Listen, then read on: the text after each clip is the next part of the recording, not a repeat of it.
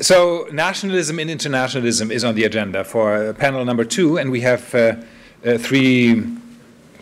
presenters, respondents. Nicola Miller, first from University College London, who's worked on nationalism quite a bit. She has a book, Republics of Knowledge, Nations of the Future in Latin America, that just came out with Princeton University Press.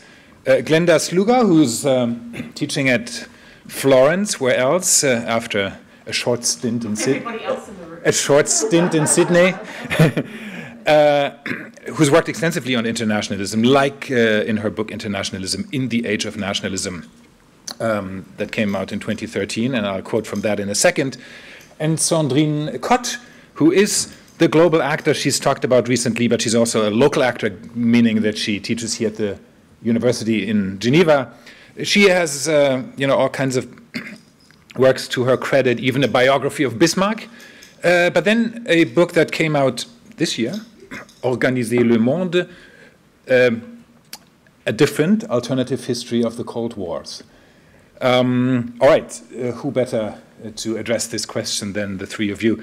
We have a set of questions. We'll start with the first one, which builds on Glenda SLUGA's 2013 work and actually asks, where she says that internationalism has been much less theorized than nationalism, actually.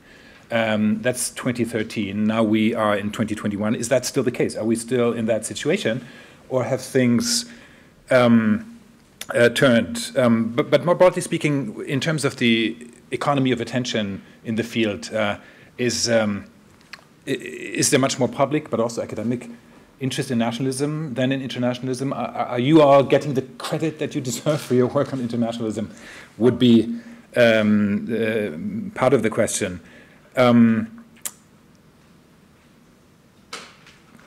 Has nationalism sidelined internationalism, essentially, is the question. So I'm curious to hear from you what you're thinking. Nicola, you want to get us started? Thanks very much, Sebastian, and thanks to Michael for the invitation. It's one of the many upsides of getting older that you get to see what your graduate students get up to and sometimes get involved in their wonderful activities, so that's a great pleasure to be here. I'm basically, as Sebastian sort of alluded to, interested in intellectual history and the history of knowledge. So some of my takes will come from that perspective rather than international history per se. In thinking about the first question of the theorization of the term international, I think intellectual historians have made some contributions here over the last decade or so, since David Armitage wrote his famous article about the international turn in intellectual history. I think there has been a lot of valuable work trying to historicize and denaturalize both the term the national, but alongside that, the international and the global, and also perhaps even more thinking about the universal. So how all those sort of terms relate to each other, I think perhaps we have a body of historiography now that helps us to disentangle some of those questions. A second point I wanted to make, which didn't come up in the first panel, but I think is probably relevant to everything we're talking about over the next couple of days, actually, in terms of the academic organization, is the point about area studies, which is still in many ways, and in some respects for good reason, a sort of source of this kind of compartmentalized approach to history that Sebastian was talking about, and of course most of the movements have been against that, and some of those have come within area studies itself, but the kind of institutional weight of area studies in some places, and also the vulnerability of many of the scholars working in area studies, particularly those working in humanities fields, I think means there's a kind of defensiveness around area studies that perhaps acts, at least institutionally, to mitigate against thinking across those kind of boundaries. So I think that's a relevant factor, although perhaps not directly concerned with internationalism.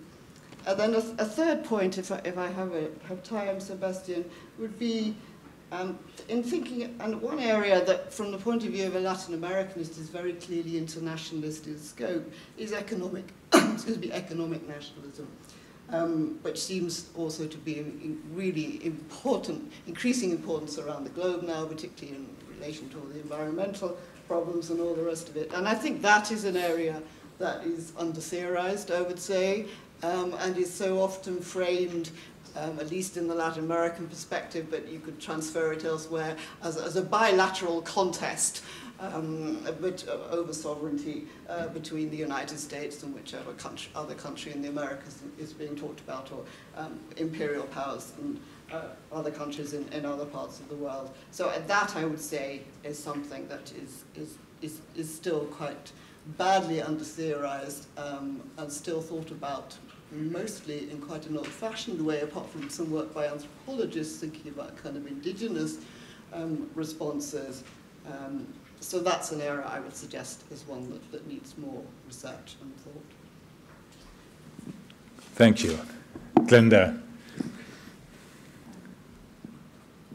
I watched everyone else do this thinking, why can't they work? Just speak. You don't need to do anything. Okay. Yeah. It was just performative, but it doesn't change anything. Okay. All right. I guess I want to start by just thinking about the confusion of terms a bit, and I noticed this when we talked about nationalism earlier on. So we've got international history and internationalism. We've got nation states and nationalism, and I think what we've got, and particularly when we put it in the context of, say, global history. So we've got sites of history, and we've got subjectivities, and then possibly what we haven't talked about very much is subjectivities. But just to start, I'd say that, what's interesting to me is that in history, in comparison to the social sciences more generally, and there may be non-historians in the room who challenge this, but I do think that historians are either ahead or behind the times in focusing on the international at the moment. And whether they're thinking about the international, and David's work, or the new kind of work on women in international thought that's coming out amongst intellectual historians, and operating in both IR and in history. So there's a lot of cross-IR history work going on. There we're looking at the international, but otherwise sociologists and anthropologists and others, political scientists, I think have kind of associated the international with the 20th century and thought we move on to the global. And even the global now, of course, has become so entangled in globalisation that there is a search for new kinds of ways of thinking, and Cyrus mentioned planetary, which I think is really engaging and interesting. And of course, historians are also working in that space. But we're rather unique, I think.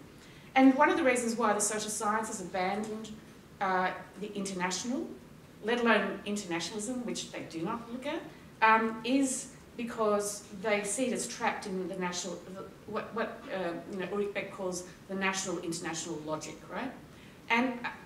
And while I'm not disputing that logic, in fact, I think historically that's exactly what you find when you start looking at the origins of think back origins, or the chronology of the origins of ideas of nation and international. They coincide, they speak to each other, they're entangled. If we go back to the theme of this whole conference.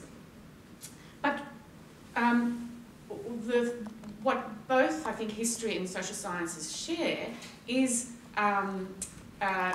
the problem of the state as kind of retreating on the horizon. So where do we put the state in all this, and should we bring it back in, and to what extent? And I think that was also very pertinent to the economic question that Nicole just raised. So the second point I'd make is that internationalism is not studied by global historians. It is studied by international historians. That's kind of become a definition of the new international history, as I like to think about it. And there's a lot of work on it, right? I'm amazed how many people are now writing about it. I don't think it's theorised. And I think that's problematic because we're still relying, I suppose, on a lot of the theorisations of nation that set it up in opposition to the international, and that don't allow us, I suppose, to not to challenge the idea of the national-international logic, but actually to see some other possibilities in this new history of internationalism and international history. First of all, I think you could argue that global history has a genealogy that is the product of the history of internationalism. So, you know, if you take the 1940s and that engagement of, you know, Lucien Febvre with the idea of a world history, the papier, what is it, mondial or something, I can't remember now, but using UNESCO as a site for generating a new kind of history journal, that is looking at the world and the globe. That is a product of a particular kind of moment of internationalism, you know, a very specific, that I do think is characteristic of the 20th century, not the 21st, of course, but nevertheless, so they're different sort of animals, if you like. And in that sense too, I think if we're doing this kind of methodological conceptual spring cleaning, it's really nice to remember the long history of historical engagement in this space, as a product of internationalism in the 20th century, I think, of engagement with the idea of the nation and nationalism. And I'm trying to understand the culpability and responsibility of historians in reproducing rather than interrogating the terms. Now that can go on at different levels, and I guess that's partly what we need to think about in our own practices. But I do remember, you know, in my own career, I started off as an historian of nationalism, and I ended up making the decision to refocus because I thought I wasn't seeing other things, right? So it's part of a sense of a responsibility to the past, to being less anachronistic in a way, that one then looked at the international and internationalism in that context. So the last thing I want to say is I think we do need to re-theorise both the national and international war, because once you start looking at the theories of nationalism, you just can put in internationalism or other concepts and find that it operates just as well. So there's something wrong with our theorisations when they're not very specific to the national, and we think it explains everything about nationalism. And the second thing then, also the last point, is, you know, how gendered our practices are becoming, just in terms of who gets associated with global history. And I'm not saying this but I just think it's interesting, right, as an observation. And I'm not saying it... you haven't said it yet, you need to say it. I will say it. But other people say it, right? Other people say it. But the extent to which global history is associated with male historians, and in fact, the history of internationalism with women, I'm sorry to the men who do it, but it is fact. That's why we have 3 women here and 3 men. As an observation, I don't know if it means anything. And it's not by chance, yeah. You're also reality. Yeah, Sandrine, can you sympathize with that last comment, or with anything that's been said? No, I know, because I've been in conferences with Glenda very often, and we are always a bunch of women together on internationalism and no men. Okay, so thank you very much for the invitation, and I just have to follow up what Glenda and what Nicola was saying, and because I'm a historian who likes case studies and so on, you know. So I will speak from my perspective of social state and the social state, and I never say welfare state because it is really situated in the Anglo-Saxon world, and I want to be really global and not Anglo-Saxon global. So I will use social state, and I think that it's a very good case study to look at this tension between national and international. Because, of course, you know, it's interesting to look at the way this field of study has developed. In fact, this field of study has developed nationally and internationally together, exactly what you were saying, Glenda. And then we have to ask, what does it mean for people in the various periods to work on the social state internationally? And then you have 4 steps, I would say. The first step is a comparison. You know, the people in 19th century, in particular in the Bismarck Reich, the Kaiser Reich, when they were doing their own national, and they were very nationalistic about it, you know, social state, they were looking at what other people were doing. They were comparing all the time. So it's not that they were completely narrowly nationalistic. They were nationalists and internationalists in the same time, by comparing. It was the first thing. And then, you know, social scientists have compared. Let's think about Peter Flora and other things, other people who have, since the 1980s and even before, they have compared. The second step was, from this comparison, you make typologies. typologies are also international, Esping, Anderson, and so on. So you group, and it goes back to your structures. The group, you know, the social state as models, and there are several international models. And if you enter, of course, as an historian, I don't agree with that typology, but it doesn't matter. It's interesting that they want to study national social state through models, through patterns, which are international. That's another way of being international and national together. The third step is the circulation. So the circulation of experts and so on, so that's Daniel Rogers, and even before, we forget about Alan Mitchell and French and the German and so on and so forth. So you have the circulation story. It's international because it is circulating, because there are flows and so on and so forth. And the fourth step, the step we are now, so places of internationalization as a dynamics, and that's the ILO, International Labour Organization, or other international organizations. That's a new step towards this kind of national, international thing. And then, you know, I studied, and it will be my last remark, I studied how the German social state got internationalized through international organization and then denationalized. So again, a new dialectic between national and international, looking at international organization. I know, Sebastian, that you are not convinced by international organization, but I'm yeah, because we had this discussion before. Of course, we know each other, all of them. And but you know, it's a new way of entering this kind of dialectical relation. So, in a way, we are not inventing. I don't want to reinvent the wheel all the time. You know, in fact, there are new ways of doing this kind of dialectic, but it has always been with us in a certain way. So that's what I wanted to say. Thanks a lot. Sandrine, I would never say something like that. You told me that. At least in Geneva. Not in Geneva, but in Berlin, yeah. All right, that was an interesting first round, I think. In some ways, it's already provincialized, the first panel. The first panel was on nationalism and global history. We've learned from Glenda that global history was actually the product of internationalism, UNESCO, after World War II. What about nationalism? We've also learned that she moved from being a historian of nationalism to a historian of internationalism in order to be less anachronistic. All right, so let's briefly, all three of you, look back from this less anachronistic moment to this earlier moment. So, in other words, how is internationalism and nationalism linked?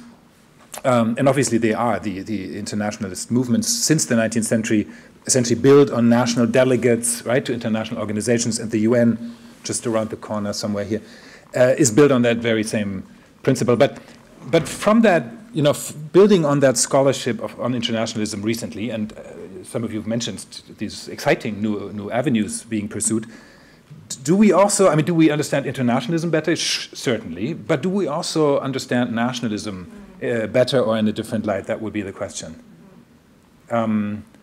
Same order, or do you want to shuffle? Same order, okay. Nicola.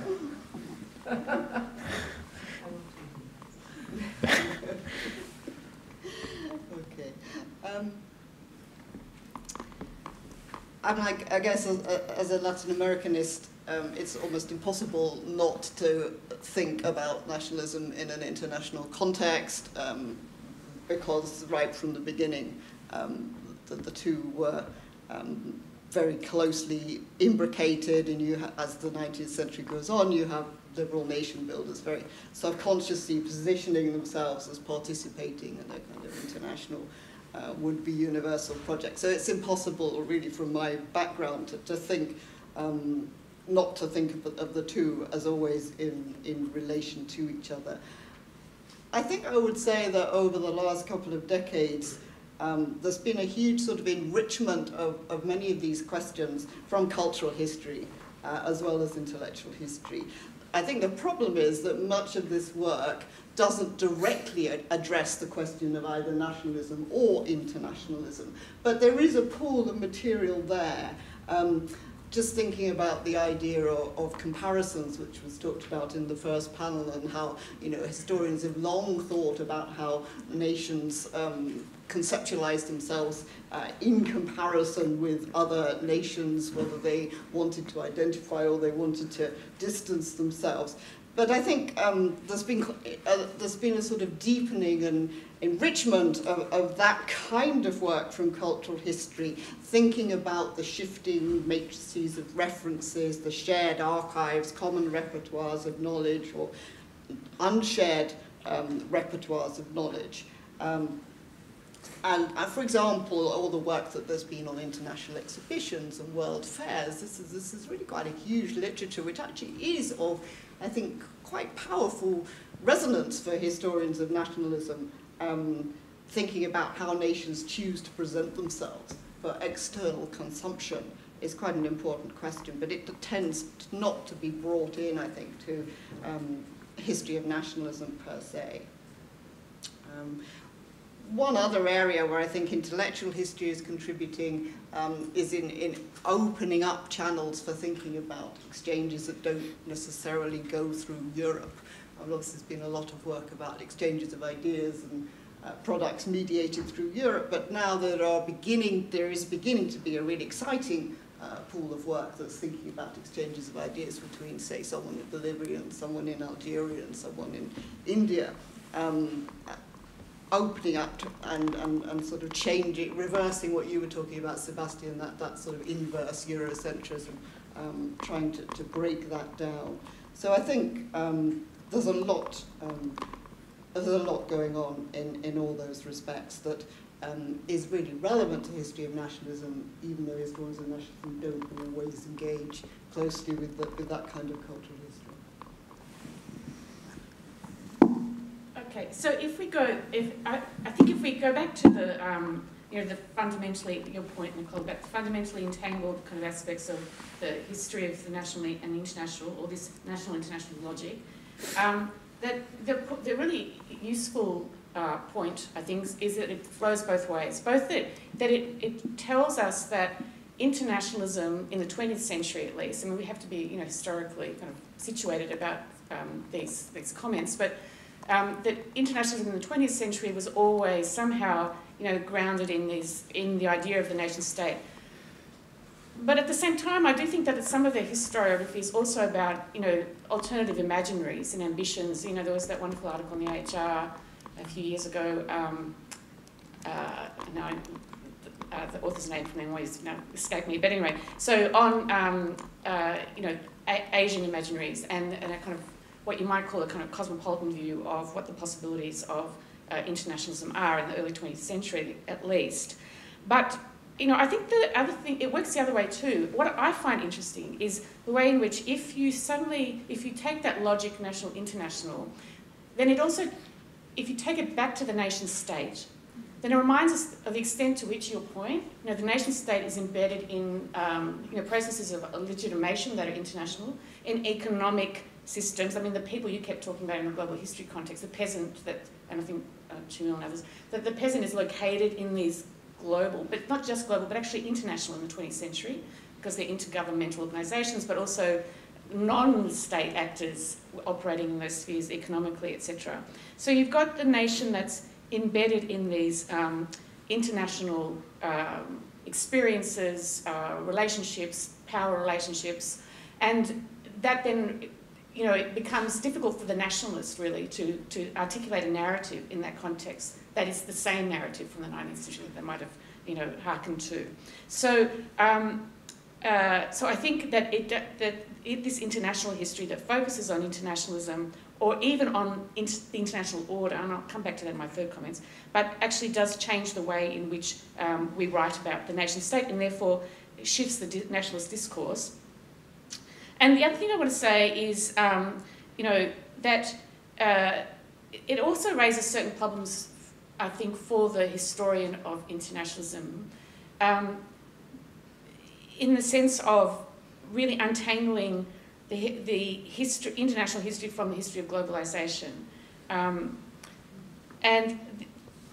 this is, I want to take the example, you didn't read it out, but in the questions we got an example of Hans Kohn, right, so this great, father of nationalism, so-called, unless there were earlier mothers, which we can find. So Hans Cohen, you know, writes about nationalism, and then, you know, there's a biography of him that I had. When I read that comment, I thought, oh, is he really an internationalist? I didn't know. Anyway, so when I looked at a new biography of him, and he was a Zionist, and he was also a member of the Mont-Pelerin Society after the Second World War. So we go back to this kind of, where does the history of globalisation fit? And Quinn Slobodian's recent book on, you know, the extent to which neoliberalism comes out of international institutions that are being influenced by these economic actors. And, you know, I'm currently working on climate change and environmental history in the 1970s. And it's very clear that multinational corporations are being incorporated into these international institutions in ways that you would not expect. And, you know, it's understanding what the international is now as important to us, I think, as understanding what the national is in these very complicated ways and the different kinds of actors we find. So for me, you know, this entangled history means that I am, you know, that it's not just about internationalism, nationalism, but actually it's really much more about these different actors at national and what we might call it global levels, and how we incorporate them into our theorising of either nationalism or internationalism.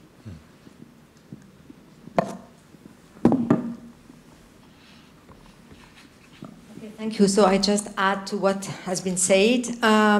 For me, and there are many answers to this very important question, how this international point of view has an effect or an impact on the way we look at nation. I mean, for me, and from my point of view, which was a social state, the first thing that I have to say is that it helped me to denationalize the nationalist discourse around the social state. Because, of course, there is, and we know it now with the Brexit and everything, you know, that the social state is heavily nationalized by the, in particular by the state and by the governments, because it's as you said, it's a way to legitimize yourself. But you legitimize the state by comparing to other nations and by saying and so on and so forth. So the thing which I found so interesting by going from the German social state to the International Labour Organization, so really jumping from one national place to an international space, that it helped me to denationalize the social state. And the other thing is that it also helped me to look more at the dark side of the social state. So, because there are other ways to internationalize the social state. It's for example, the Nazi way. And the Nazi way was really to export the so-called German model to other countries, and it's a dark side. It's another international way. So even internationalism is not always this kind of good. You were pointing to that with a multinational corporation, of course. It's not always, you know, this kind of good internationalism. You also have this thing. So, and the second thing I want to point to is that internationalism led me to reevaluate certain actors that I don't find so easily when I look at the national way of, as a national social state. The experts, of course, this has been studied a lot, you know, the expert in international organizations, the expert as a group, as an epistemic community, and so on and so forth, and the way they exchange with each other. But also networks which are less studied, like, for example, social democracy. Social democracy as an international network, it is not very proeminent when you look at the 20th century. But in fact, you know, really, if you look closely at the way the social state has been internationalized, not only in international organizations, but also generally, then you find a lot of social democrats. And this network, I have discovered this interaction between this national social state and this international went through this network of social democrats. So it was very important, and also you have the Christian Democrats, of course.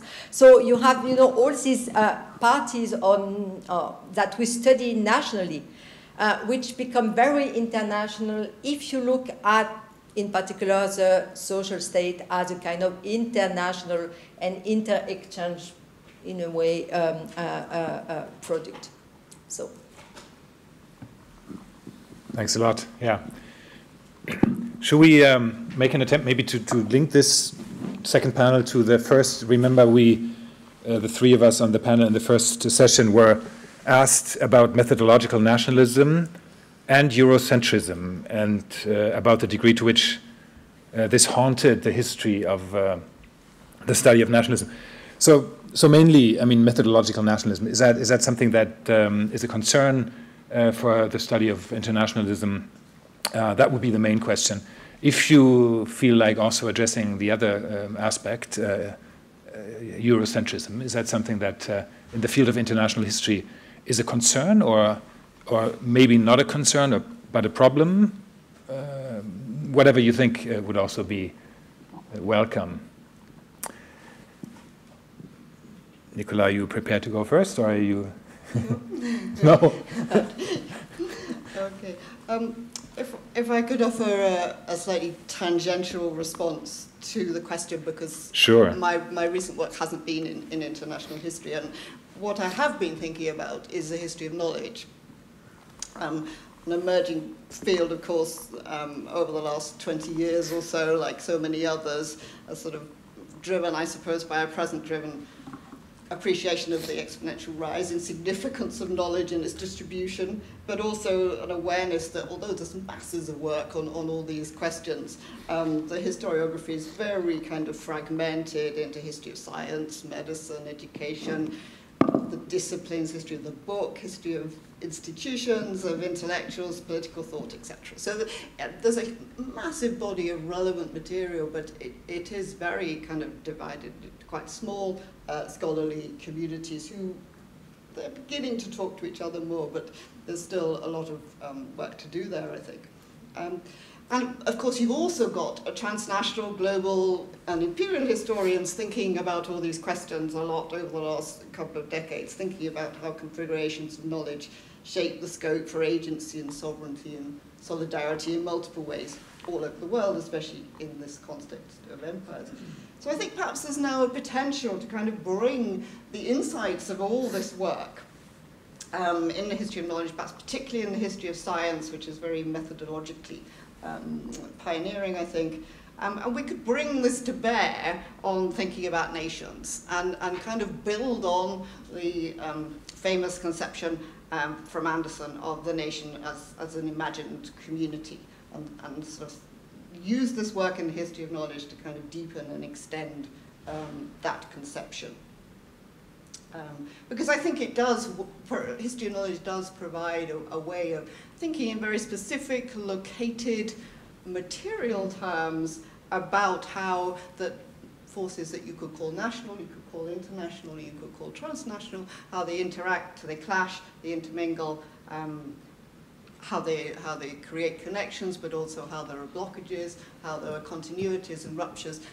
The history of knowledge provides a kind of situated way of thinking through some of these questions. It's one window onto them. I'm not saying, of course, it's the only one, but I think it's one quite valuable window onto them. And my final point about it would be that as it's a field of inquiry which is emerging very much in the wake of post-colonial and decolonial theory, there's perhaps an opportunity there to build a set of non-Eurocentric concepts and tools.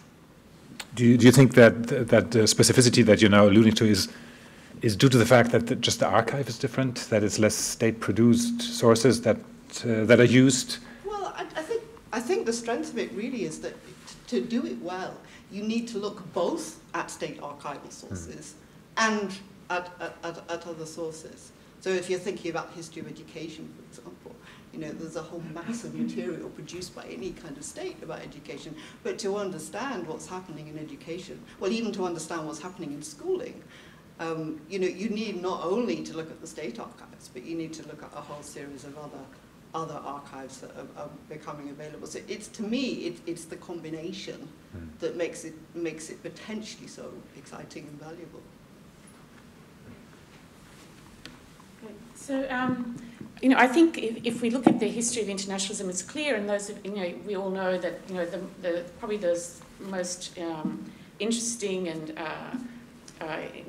influential trend in that has been the association of internationalism with imperialism, right? The extent to which international institutions, if not and even the international imaginaries, you know, whether Duncan Bell's work on Britain and imperial imaginary, and that's been taken up in the context of the League of Nations. And I know one of the papers that I read for tomorrow in the workshop also, I think, talks about these imaginaries and alternative ones in terms of visions of, kind of federalism and larger kind of political bodies. So, but of course, a bit like, how Shamil described, the politics of anti-colonialism and imperialism in the, at Lausanne. And I think it's all right to say Lausanne if it's something bad.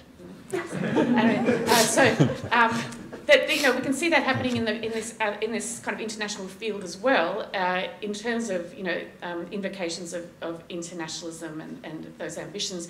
But for me, the other question or possibility it raises, and this comes back, and now I'm going to take up Shamil's other point about the crisis of global governance, is that it does return us to the question of where is politics, right? Where is economics? Where is politics? Where are all these dimensions of existential dimensions that we have, well, the historians and social scientists, in the 20th century, long associated with the nation state or the state only, and now we've started to think about where else it occurs. So the exciting thing about the new international history that does look at international sites is that it allows to see politics it allows us to see this in an anachronistic way, the politics that occurred outside of the nation because they couldn't occur in, whether women or anti-colonialists, etc. So for feminist historians, huge leap in terms of understanding the political, the complexity of political history, not only in the 20th century, but in the 19th.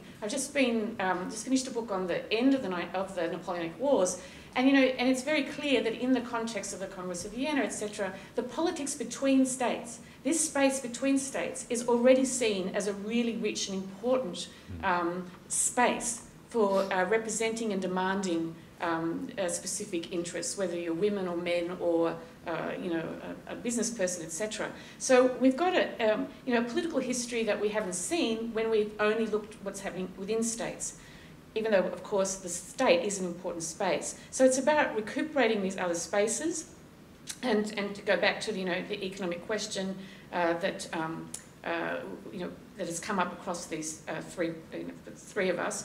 I think that's the other rich space. So, if you want to understand Eurocentrism, maybe you want to understand, European businesses, you want to understand Western businesses, you want to understand how they operate and influence knowledge-making, absolutely knowledge-making in the 20th century about the environment, about climate change, etc.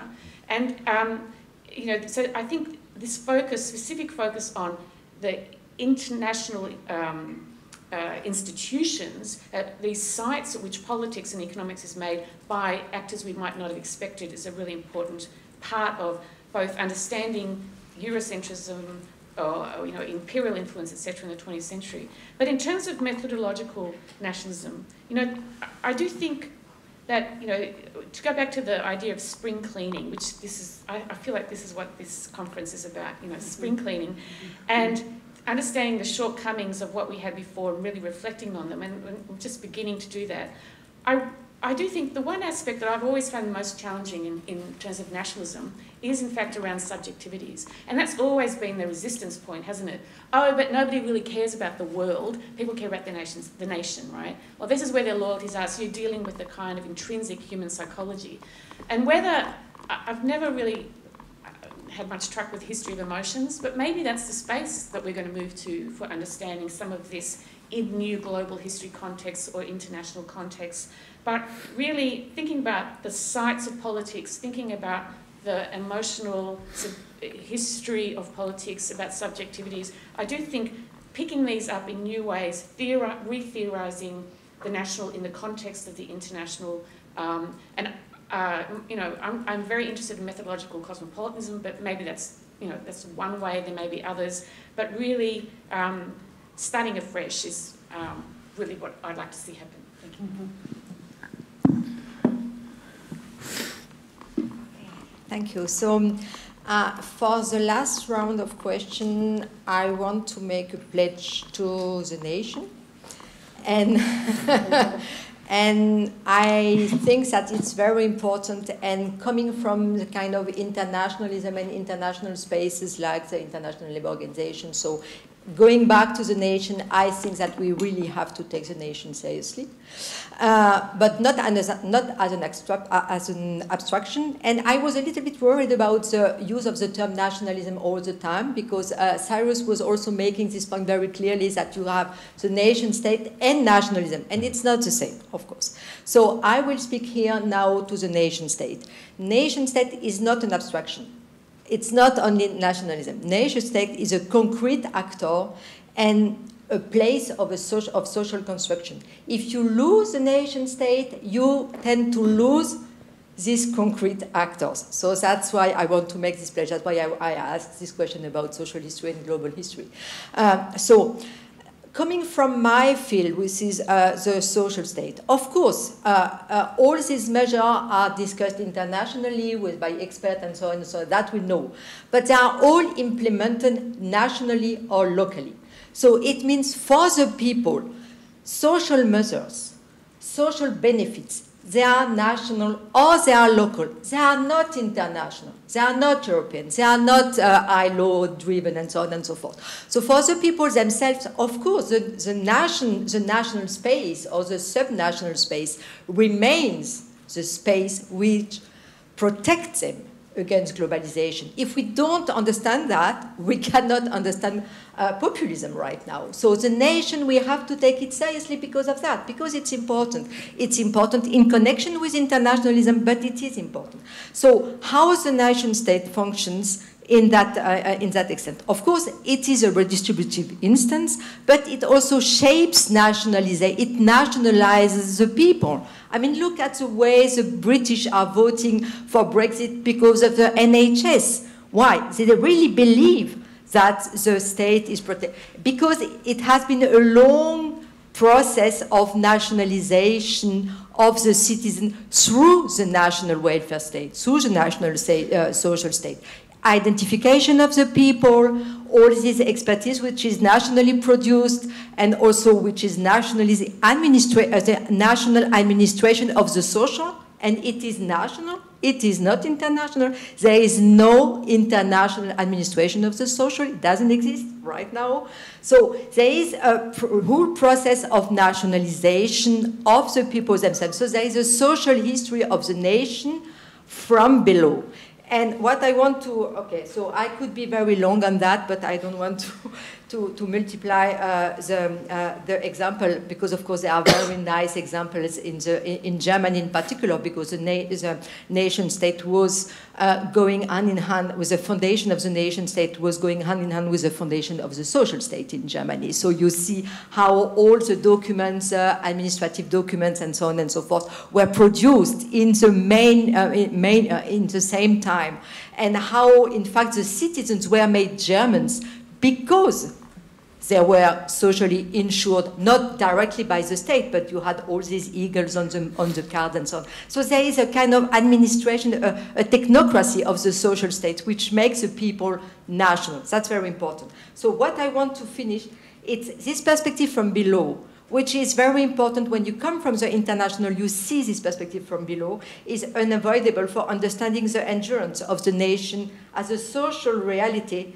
And it's very important for us as social scientists to not leave the nation to nationalism and to nationalistic propagandas. It's what I want to say. All right, that was almost a sort of political manifesto. Yeah. If you want to go into the details of the examples, you can go to Sozialstaat und Gesellschaft, Sandrine's book on exactly this, problem. Thanks. These were a couple of avenues, I think, for us to think about when discussing that relationship between internationalism and nationalism, or the nation state, as we have heard. We have time for a discussion, and I see the first questions emerging. Is it possible to pool them? I think typically it works better with a panel. And given the fact that there are many hands up already, it looks like a good idea. So over there is the first question. Thank you very much for sharing these fascinating observations. I just have a question concerning the level below the nation state that Professor KOTT referred to briefly now.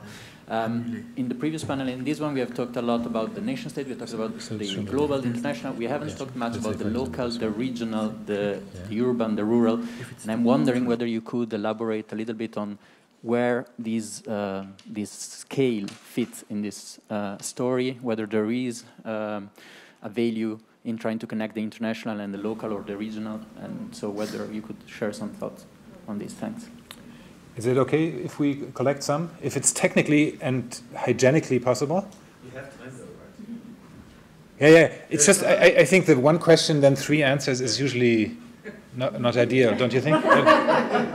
So let's take another 1 or 2, and then you can also pick. It's easier for you, right? You can just evade whatever question doesn't make. Yes, please. Hi. Hello. I'm wondering about sort of thinking about diasporic epistemologies and sort of forms of knowledge building, as well as sort of Black internationalism. So how do you see diasporic forms of knowledge making as well as diasporic approaches to internationalism featuring into these larger scholarly debates? Were you guys able to hear me clearly? Could you also just briefly introduce yourself when you said it was my fault? I should have asked you to do. Sorry, I'm Tiffany Florville. I'm on after this roundtable. So perfect. But so yeah, just more so about sort of world making and knowledge making in terms of diasporic communities, and then also thinking about those same diasporic communities involved in internationalism, quite frankly at the local level, which is what you were just talking about. Should we go one more? One more? Yeah, Alex.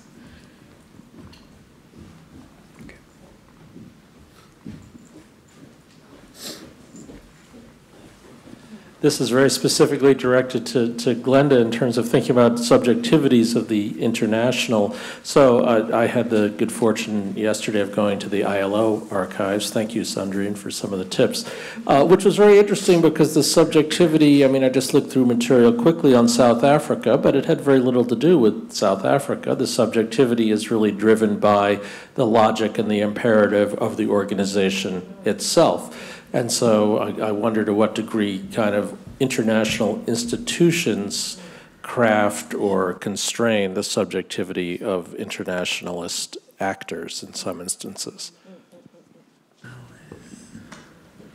All right.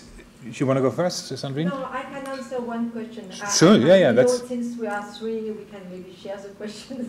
So I can answer one question about the local, national and the local. It's a very good question, of course, and in particular for the social state, because it has been also implemented very locally, in the case of Germany, but also in other cases. So what I see, and it's more... it's more a general question than really an answer to your question. I have the feeling that right now what we mean with local has changed a little bit. If we go from the 19th century to the 21st century, the local is maybe less local and more communitarian in a certain way. There is a kind of communitarianization, if I can say something like that in English, or Vergemeinschaftung in German. It's better in German. Of the local, and it's something which I think we should look at how the local has changed with globalism, and I'm really very interested in that. And to go back to the MNC, I mean the multinational corporation, you see how they act exactly on these 2 levels. They don't act through the nation state. They avoid the nation state. They are very international and very local. That's everything they do is about that, about avoiding the nation state and going local, going international or global and local. And it's absolutely fascinating to look at that, in particular when you look at them in international organizations, because they are so well organized. You cannot imagine it exactly. We're working on the not the same archives, but equivalent archives. It's unbelievable. And exactly this avoidance of the nation state is something. And I think that we have to, that's why I made this pledge for the nation state. We have to be very careful. By avoiding the nation state, we are going in this direction. Okay, so. Oh, yes, so, yeah, except that I was just thinking, Pierre Eichenberger and Thomas David's work on the International Chamber of Commerce is actually, because that's one of those organisations that does develop this huge shadow bureaucracy, mirroring exactly the UN, but also, but also, but it's composed of national bodies, right? Yeah. So, but they are national, but they are acting also very locally. Okay, so it's a a whole. But I think that and the project. I actually think the work on micro and macro is being done, really well already. I was thinking again, if I go back to the AHR, the essay that Emma Rothschild did on that small, French village, and how in the 18th century, in the 17th, 18th century, and how the kind of global awareness of what was happening in the world kind of impacted on the lives of this particular family. In fact, so really trying to sort of track that a bit, but perhaps not enough in the modern. I mean, in some ways, we haven't really done as much on the 20th century, I think, in that context. Subjectivities and the international. I'm really interested in that. I've been looking at papers of a particular woman who worked at the ILO. I'm not the first, that's been done a lot, but I'm actually, I started out thinking I was going to call it Economic Internationalism, a love story, because I found that, her private life and her ambitions, and I'm trying to understand what these people want to get out of these international institutions, but also what the international institutions, how they direct them, particularly if they're women who aren't able to find, sites of,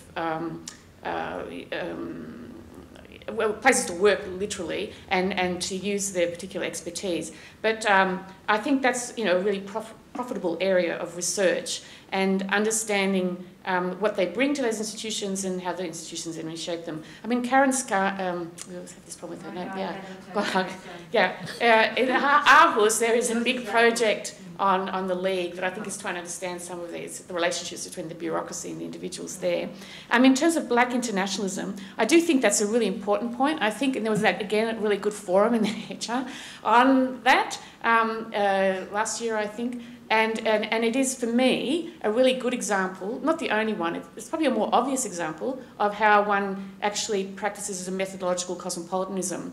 And you can do it in different ways. One of my postdocs, Sarah Dunstan, worked on internationalism in Harlem, and it's very clear, that as the UN is sort of getting organised through the 50s and 60s, that Manhattan and Harlem become kind of almost competing sites of internationalism and of influence over the UN and its agendas, its international political agendas in that period. That's why Fidel goes there. Yeah, exactly. So there's the Teresa Hotel in Harlem, and there's the Waldorf, I think, or the Astoria. Well, it is that in Manhattan. So there's two ends of the island. So I think there are fascinating stories to tell that are internal to the history of internationalism, but also that come back to where is politics, right? Where is it being made, and what kinds of impact? Where do people have to go to be political, and what do they expect from politics at different historical moments? And so that's, again, to come back to being less anachronistic, right?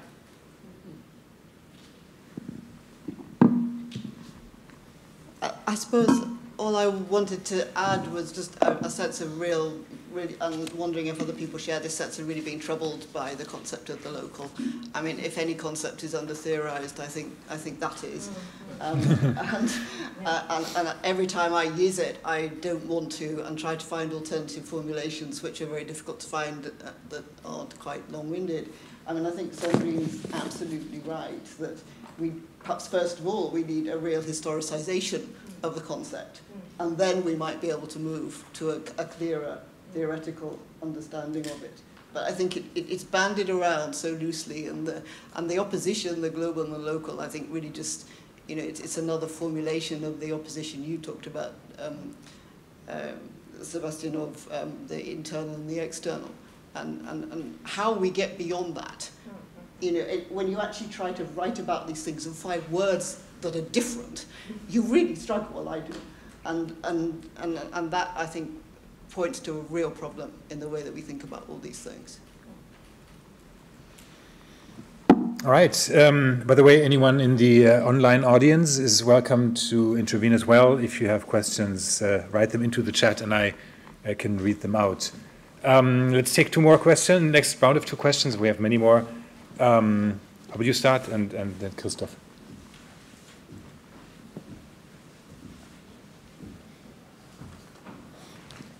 I'm Lydia Walker, and I'll be up tomorrow. Thank you so much for an absolutely fascinating discussion.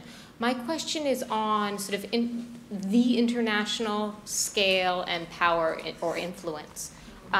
So when I began constructing an international history project, I was thinking in terms of my actors having a degree of advantage and privilege in that they could travel, and at the same time, they were attempting to enter international politics because they saw that their own national government was not the answer. So it became this kind of sort of duality between being too weak domestically and therefore needing to seek international attention, at the same time having a degree of access to sort of international politics. So I guess this question is about the different degrees of power versus weakness in who can access the international, if we want to sort of use that as an abstract noun, versus who cannot, but also who doesn't want to. Like, it's not accidental that state governments like to construct certain issues as domestic rather than international.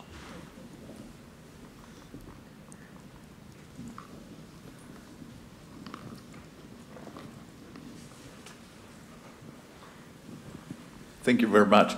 I would like to make a more general observation and link it to a question. In both panels and also in Michael's questions, we have sometimes a challenge, but I would say sometimes also a little confusing shift between historiography and the kind of assessment of past questions, approaches, and also achievements of historiography, nationalism and internationalism, and empires and everything. And in a way, the real history. I mean, it's a bit naive, but I mean, the history of things that we observe. I mean, the development of knowledge, the development of institutions, the development of the social state, and others. And I find that sometimes this kind of going from, let's say, an observation of observers or a history of us, of historians, to, in a way, what happened really in the world, not easy. But one could also, in a way, transform it in a question. And this is a question which is much discussed in the media and by political pundits and so.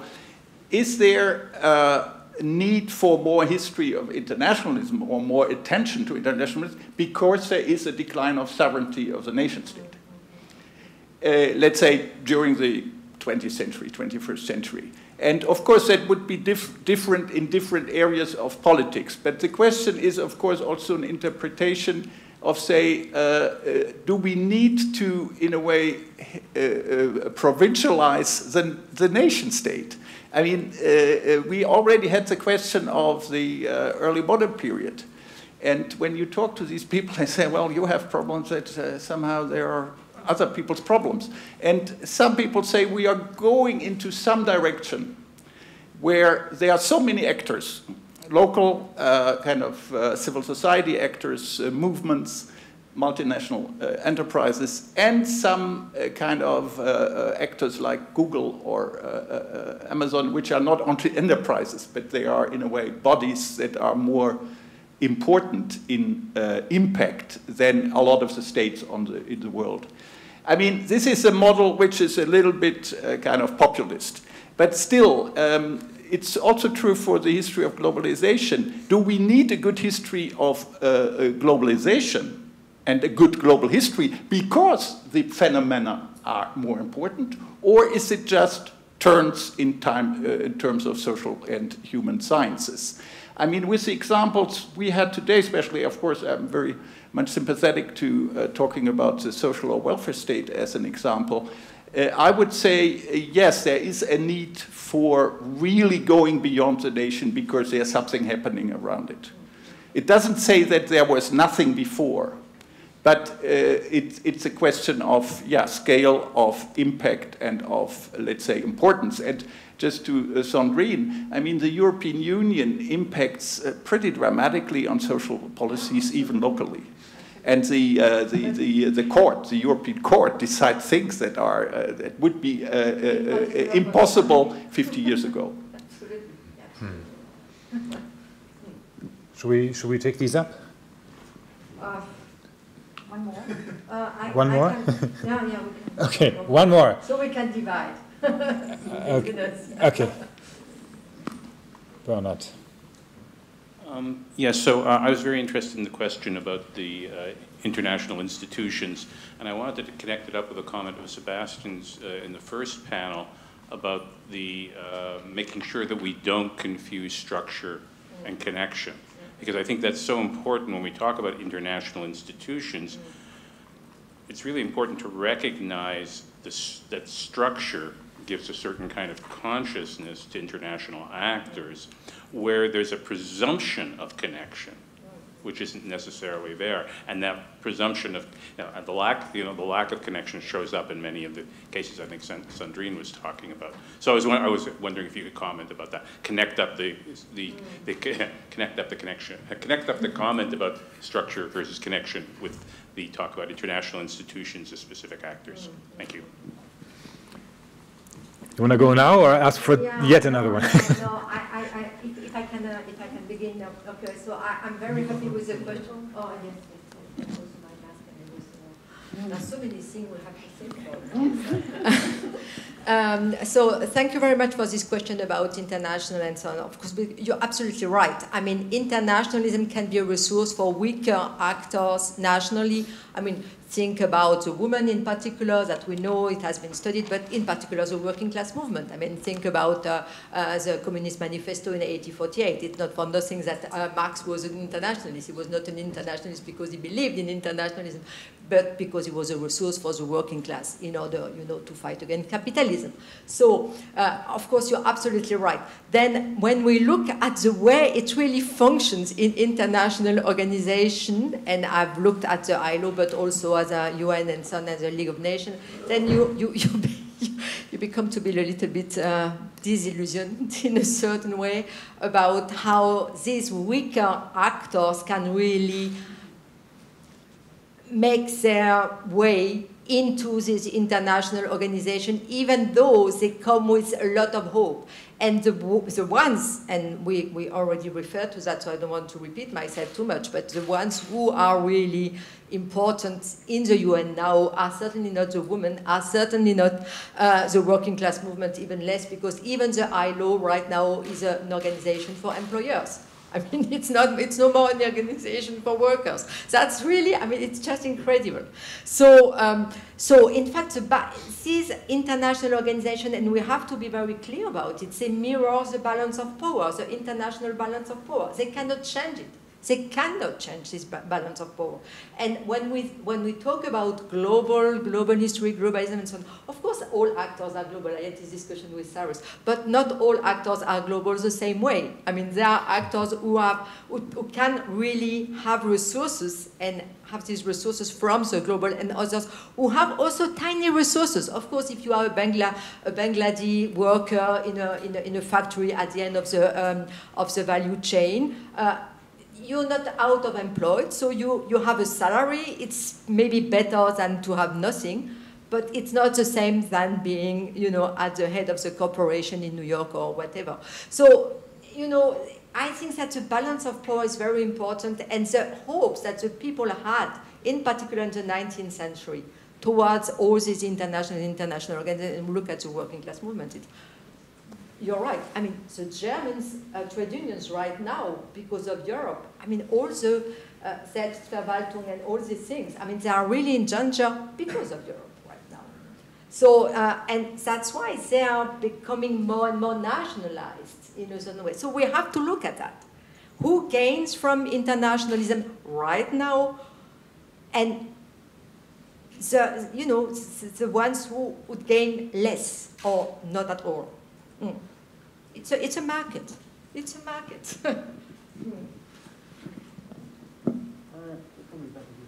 So I'm just thinking, you know, maybe we all need to do international history that is, you know, completely reconfigured by all these discussions. I was just thinking, you know, in your way, the last question goes with Lydia's comment, right? I think they're the same sort of comment. But you could look at it. So there is that really interesting history that's been happening around the League of Nations and petitioning, and how, in fact, you know, and then the argument with the founding of the UN about could individuals be represented, or you have to go through the nation state. So it's always been about the nation state, of course. But, you know, you could look at it the other way and say structures, connectivity. In national history, the reason why people, women, anti-colonialists, you know, whether the African Americans that Carol Anderson wrote about that go to the UN to get civil rights, or the, you know, indigenous populations that go to the UN, it's because, exactly your point, you know, that the national structures don't allow them the connectivity, right? So, that, you know, on the one hand, you know, who gets to go to Davos or not? Or actually, who gets to influence, you know, political decision-making within national cabinets? So I do think they're related. And the more that we relate these questions and ask them in terms of bigger, you know, really fundamental questions like, you know, where is politics? Where is economics? You know, then we're going to actually think, you know, have a better sense of structures and connectivity in a connected way, right? And that don't reify the nation state, but don't forget it, or, you know, go the other way around, you know, idealise the international over things. I mean, they're all great questions. I just wonder whether there isn't a sort of residual assumption on connecting them, which is somehow still that internationalism is kind of benign. We think of it as a sort of benign force. I mean, Sandrine, you talk very vividly about the dark side of this. There is a dark side. Yeah, absolutely. And I mean, you know, what comes to my mind is all the material that's come out recently about all the connections between the different military regimes in Latin America and how they were all working together to help you know, perpetrate human rights abuses, aside from other connections. And I just think we need to kind of not make the. I think it's quite hard to get rid of that assumption in your thinking about internationalism, and that it's important to bear in mind that it's not always a tool of the weak. We didn't answer the question of Christophe. I'm very sorry, Christophe. It's as usual. It's a very complicated question that you asked. It was much easier to answer the other question. So the relationship between historiography and the real history, as you put it, of course, it's a very complicated story. And you know, of course, we historians are part of the world in which we're living, and we know that we do the history of the present. Everybody knows that. But about this question of historiography and how we construct, because we construct a new field. It's what we're doing. We're constructing a new field because we want to be part of this world. I think so. It's really like that. And we are also part of a kind of marketization of our own field. So we have to sell what we're doing. So we cannot say right now, I don't know, I mean, Emmanuel Leroy-Ladurie is a peasant's history and so on and so on, because nobody will listen to us. So in a way, you know, this connection is also part of the way the discipline is organized right now. So I think it's a very partial answer to your question, but I think it's part of this answer. It's part of an answer. I don't know if you want to answer. Cynicism. You want to no, add on? No, it's not cynicism. It's a reality. No? Yeah. Oh, that's what I wanted to say. It's true. Yeah, but important question also. I mean, as you said, it also pertains to the first panel, obviously. All right, we have time for another round, and I think there were all kinds of hands still visible. So one. Anyone else? Raise your hands. No, it's fine. Yeah, please. Thank you so much for a really, thought-provoking session. I'll throw out two, and then you can pick up whatever you think is more interesting to you. And they are, so the first one is this. Sandrine, you ended, I think, the third round by saying that the social state is basically really national, right? And I think this is, this is certainly true, and you talked about this too in your reaction. At the same point in time, of course, there are all sorts of different bureaucrats within each, social bureaucracy, social state bureaucracy, that need to be in contact with their, basically their counterparts in other, parts of the world. For social insurance, social policy reasons, at the very least to coordinate certain things, right? So this brings me to my question. Can we consider these bureaucrats international actors too? In other words, is there a way of pushing the envelope with internationalism and thinking about certain actors whom we normally think of as simply and only and stereotypically nation-state actors, in actual fact as also international actors? And the second thing is this, it just occurred to me at the very end. So, okay, so there are, powerful actors, the titans of industry and of commerce around the world who work internationally and coordinate their actors in order to squeeze the very last that they can out of, the global labor and, and etc. This is certainly one way of seeing one particular dimension of internationalism or of an international network. At the same point in time, we also have what appears to be the exact opposite, right? Which is the internationalism of the weak, who basically try to pool sources beyond the nation state in order to precisely push back against the powerful. So how can we bring these two conceptually under one single hat? What's the relationship between these two in terms of structures, in terms of key actors, in terms perhaps of time frames? So these would be two questions. Thank you. All right. That's the quick ones. But you next.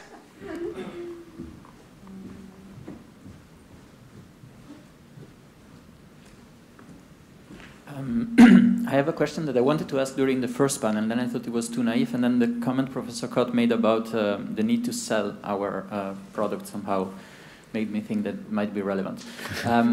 Since we have to somehow produce something that breaks new ground, that takes also proposes a new strong viewpoint on specific facts and events, isn't there a tendency to move from one centrism to other centrism? And I'm thinking, just to give an example, from the nation state or Eurocentrism to flow centrism, network centrism, international organization centrism.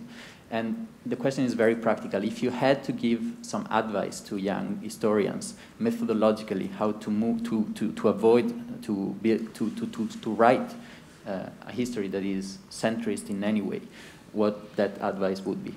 Thanks.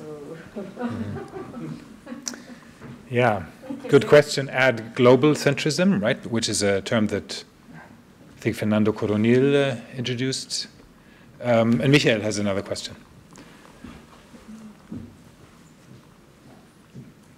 I just wanted to follow up on the gender question, which may seem tangential, but I noticed it too when assembling the panels. It got to the point where I couldn't get out of it except by disinviting someone. So this is where we are. But I mean, it does seem to be representative of a broader tendency, I think. And however, I can't come up with a hypothesis why this should be so in this case, whereas in many other cases I think I can have a guess, but here I can't. So I'd be interested in hearing your take on it. Perhaps extending it to the field of nationalism studies, which I think compared to other fields is disproportionately male dominated. historically, is my feeling, but I'm not sure. So I'd be interested in this not necessarily as an end in itself, but what it tells us about certain subfields and how they interact. All right, that's the first question was complicated. People said the last question was easy, says Sandrine. Here we go. I have this feeling it's very easy to answer. You know, it's a follow-up to the other question about internationalism of the week. I mean, look, the first internationalist movements, I mean, not the first, but one of the, they were internationalism of the week. I mean, the feminist movements were very internationalist from the beginning. I really have the feeling that we women, and I say we, of course, I mean, I build a community which is just imaginary, but in a way it does exist. I remember our first conference in Oxford, do you remember? Only women, only women. No, but I should have specified that in contrast to global history, right? No, one could imagine these things that you say would also apply to global history. No, because global history is very serious, of course. No? It's about global capitalism, it's about big actors, it's about that, it's about, I would say so. And even labor history, for example, I mean, that I know with Alex. Labor history, it's very interesting, I mean, what the women are doing in labor history, what the men are doing in labor history. So there are really fields, and where there is power, I mean, maybe it's a little bit too short, but it does mean something. Where there is power, in a way there is more men. And internationalism, international organization, and so on and so forth, they are powerless. They are powerless. A lot of hopes, but not a lot of power. And I think that's what we're doing. We're trying to give, to maintain this hope. So, but maybe you will have another answer. But it's my answer, because of course from the beginning I was very surprised by that. That we were all, I mean, look at Suzanne, Madeleine, you, we were all coming from different places. It was so nice in a certain You know, I do think putting ourselves under the sociological microscope, I do think, you know, on the one hand, that is a correct answer, and it relates to how, you know, international institutions now are associated with governance feminism. So in the social sciences, it's like, well, yeah, that's what, you know, it's, women got to have an influence because they really don't have any power at all. But actually, there's another way of looking at your question, which is, you know, that there are global historians that are women. They're just not known. I mean, that's what they would say. Lynn Hunt would say, no one invites me. Madeleine would say, yeah, why not? I thought of that. I'm a global historian, right?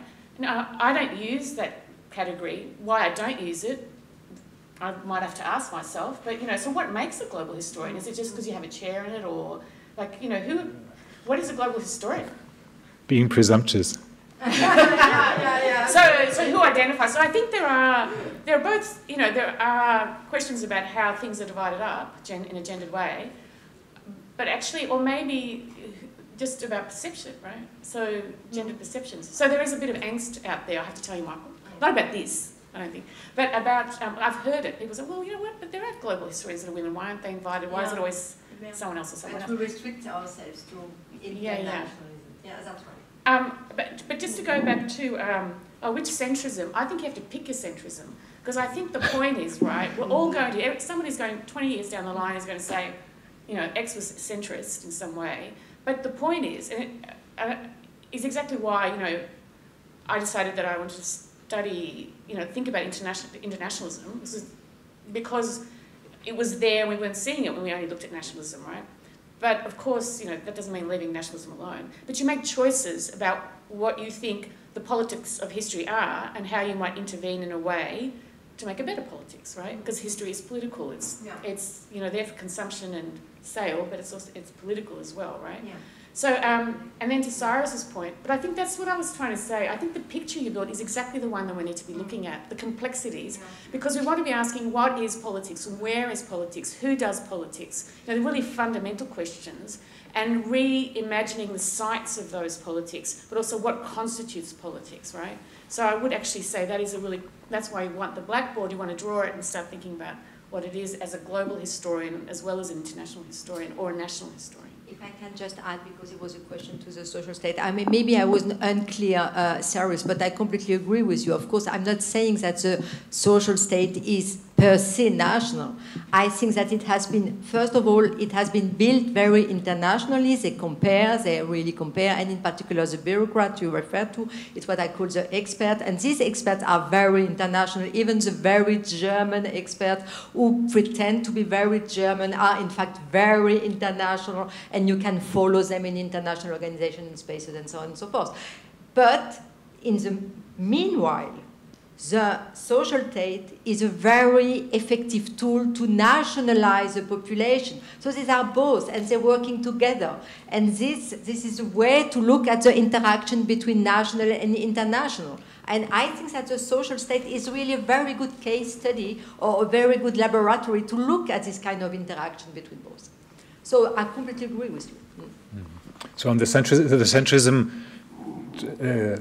so I guess the idea is we're always fighting the centrisms of the earlier generation, and all of these centrisms that we're using are strategic for a particular purpose, right? So, no, I was just trying to understand. So I think that's the advice she gives. May I just ask one thing? Sure. Is it like, do we have to pick a centrism or do we have to pick a center? I'm actually you have to be aware of the politics of what you're doing, right? Mike? I mean, is there a difference? Well, I don't know if everything's centrist. I mean, I'm being a bit facetious. I just think what you're talking about is the politics of what you're doing. And the assumption, I think none of us should be arrogant enough to believe that we see everything, whereas people in the past didn't. In fact, what we find is people in the past saw the things we saw, right? But maybe that strand got cut off, and it becomes relevant in different ways to your present. You know, they saw the problems with nationalism. They saw that historians and historiography fed nationalism, right? So how do you create new narratives? So, you know, part of what so my politics is I want to create new narratives. Now, when I do it in a context of Europe because that's what I work on. But, you know, that's problematic for some people who think, you know, you've got to work on it elsewhere. So the question is, you know, deciding what your space is, what your politics is. What we're going to launch at the EY, and you'll all be invited at some point, is a series of discussions on, you know, what is European history in the 21st century, precisely because, you know, we want to do something with it that allows us to both think through provincialising Europe, but actually saying, but, you know, does it allow us to write more cosmopolitised histories, for example? So just being aware is the main thing. You'll get in trouble afterwards, whatever you do. Or not having enough women. Choose the centrism you want to get in trouble for. Nicola, sorry, we rambled on. I mean, what my bit of advice would be to keep reading books from outside your own period. You know, because things look so different, or sometimes they don't, from another period, but that sort of jolts you out of any sort of sense that anything is, but you know, any centrism. I think it's a salutary sort of way of thinking beyond that, so that's what I would advise. On the gender question, I suppose my only observation is that if you go to conferences that are called transnational history rather than global, the gender balance looks rather different, and why that is I can't answer. Also, entangled histories tend to be more equal. So what it is about the global that it's particularly male. Chutzpah. Maybe it is, yeah. And just up to Cyrus's point about the difficulties, obviously I completely agree with the difficulties of trying to think together about internationals of the powerful and those of the weak, but I think it's really important we do try to do that, because I mean, I don't know much about this, but it seems, you know, just from observation, it seems that the right has learned a lot from the left's strategies and approaches, so unless we think about them together, but we're going to lose some important insights and understandings. All right, well, thanks so much to everyone, to the panel in particular, but also to the audience for your questions. So before I have another sentence or two, let's first thank the panelists.